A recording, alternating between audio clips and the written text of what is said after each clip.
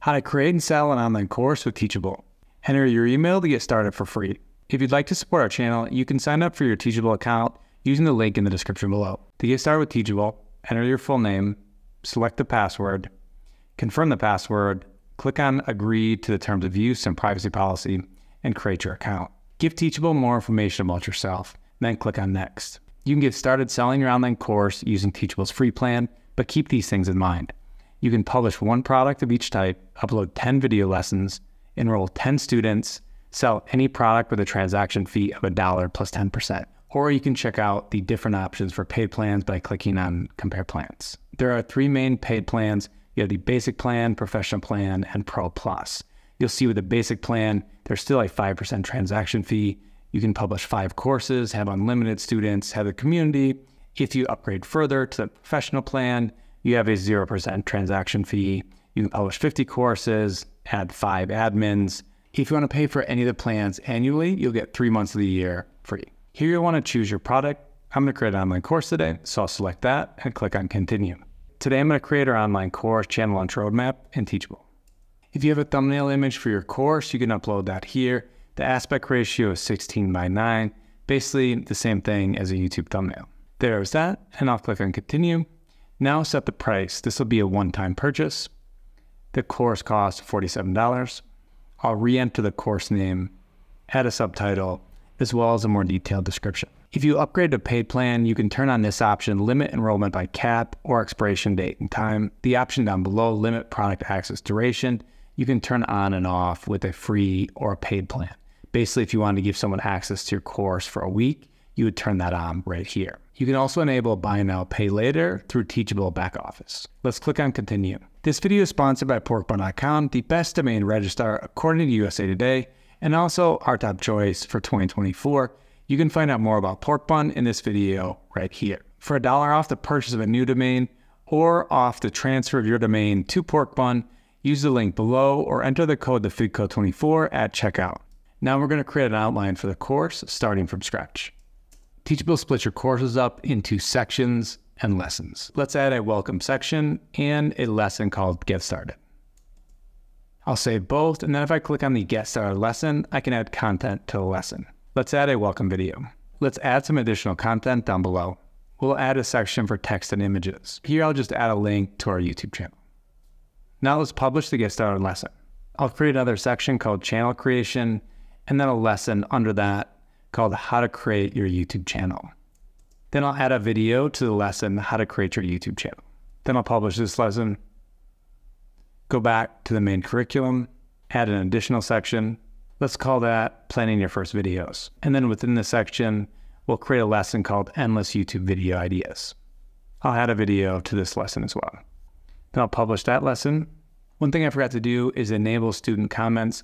Let's go and enable that for each of the lessons. Now let's customize the school theme. I'll upload our logo, a school thumbnail, as well as a favicon. Then down below that, you can select the font family. Then you can select the color palette. You have these 4 preset options, or down below, you can choose the specific color for each one of these different options. If you're good with that, click on Save. Now let's update our domain. Being that I'm still on a free plan, I only have access to a Teachable subdomain. I can update my Teachable subdomain, and once I upgrade to a paid plan, I'll be able to connect my own domain or subdomain to my Teachable school. You'll be able to host your courses and sales pages at mycourses.com or courses.mybusiness.com, examples of domains and subdomains. For instructions on how to connect a custom domain to your Teachable school, you can follow the instructions of this help article that you'll find down below in the description. If you need a domain for your website or online school, we recommend purchasing your domain from porkbun.com. A .com domain costs $10.37, and you can get $1 off by using the link in the description. Your domain purchase includes WHOIS privacy protection, an SSL certificate, DNS management, web and email hosting trials, and amazing customer service by phone or email 365 days a year. Now let's create a sales page for our course channel launch roadmap. To do that, go back to Courses, then select the course, and then click on Sales Pages. And then we'll click on Edit the Sales Page. Let's see what sections are part of the template. Up along the top, we have a banner section, then we have an image with text section, a text section, a text with image grid section, the course curriculum, pricing, another image with text section, the feature products, and email leads form. I don't think it makes sense to be asking for someone's email when we want them to focus on purchasing the course. Let's delete the email sign-up form. Then I want to add an additional section with a video, and then click on Add. Then here along the left, we can update the text. So example video title, I'll add a title, I'll add some descriptive text, and then I'll upload our video.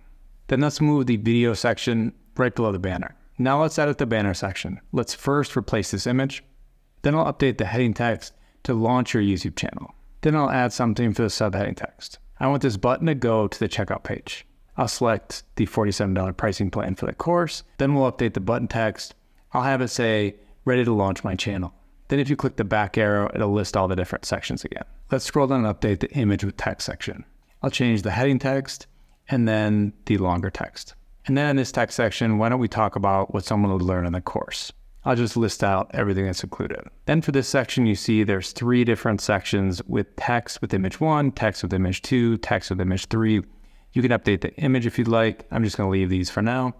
And then go through and update the heading text as well as the paragraph text. If you scroll down further, you see text with image 2, and then we'll go and update that. Why don't we have this one be about the proper camera settings to record good videos? And then for this last section, we can talk about editing. It's really not that difficult to edit your first YouTube videos if you use a fairly easy to use editing software. And this next section is a list of the curriculum. I don't know why it says example curriculum, so let's actually delete that word. And then you can see this is the actual curriculum. These are the lessons that we created earlier. This course is closed for enrollment. Let's see. So we have pricing plans, channel launch roadmap. All right, there we go. So channel launch roadmap, plan your course, this, enroll now. We'll change the button text to ready to launch my channel. All right, if we go back. And then there's another image with text section here. Let's get rid of that. And that's looking pretty solid. Let's update this. Now let's customize the checkout page. This is where somebody's going to fill out their payment information and click on purchase. To edit that, go back to sales pages. Down below the sales page, you'll see the checkout page and click on edit. Here, one thing that may help with the conversions is adding testimonials. So let's add a heading for the testimonial, something like, see what our students have to say. And then you can upload a photo, add their name, as well as the testimonial. I don't have anybody else's photos or testimonials saved for this, so I'll just make one up for me. Obviously, you want to use real testimonials. So here is one testimonial. If you're good with that, click on Save. And let's preview the checkout page. Here's what the checkout page is going to look like. I'm currently using Safari, so that's where the Apple Pay comes in. I can add my card information, or I could sign into my bank account. Down below, you have the billing address, so name on the card, and the street address, city, state, etc. And then down below, you have the buy button, and here you can see the testimonial we created a second ago. Along the right-hand side, you have the order summary of purchasing channel launch roadmap for $47 and another buy now button. And then we can add the thank you page where someone is going to end up after purchasing the course. This just says, thank you for your purchase. Click on the button below to get started with your course curriculum. Start your course. So this looks good to me. Not going to make any changes here. Those are the 3 pages that you're going to want to create to sell your Teachable course. You have the sales page, the checkout page, and the thank you page. Then the last thing we need to do here is to set up payments so someone can purchase the course and the money will end up in your bank account. To do that, click on Settings and then click on Payments. Here you'll select the country where you're based. In the US, it'll ask for the state as well as the zip code. If you're at any one of these countries, you can use Teachable Pay. You can see right here with Teachable Pay, you can receive quicker payouts and have author and affiliate payouts handled for you. To continue with the Teachable Pay setup, enter your mobile number and click on Continue. Follow the rest of the steps to continue setting up Teachable Pay. Once you've got this set up, I would go through and just double check everything. And then the very last thing left to do before selling your course is to publish it. To do that, go to Courses, and then right here, you're going to see it says Unpublished. In Actions along the right, click on the 3 dots and click on Publish Course. Now you're ready to sell your online course with Teachable. Don't forget to use porkbun.com if you need a domain, or if you want to save money on a domain you already own. you can transfer your domain to Porkbun, saving you money on the annual renewals. Get $1 off new domains and transfers by using the code TheFigCode24 at checkout. If you're still not sure about using Teachable to host and sell your online courses, you may want to check out System.io. Here's a System.io tutorial video right here, and I hope to see you in another video. Bye-bye.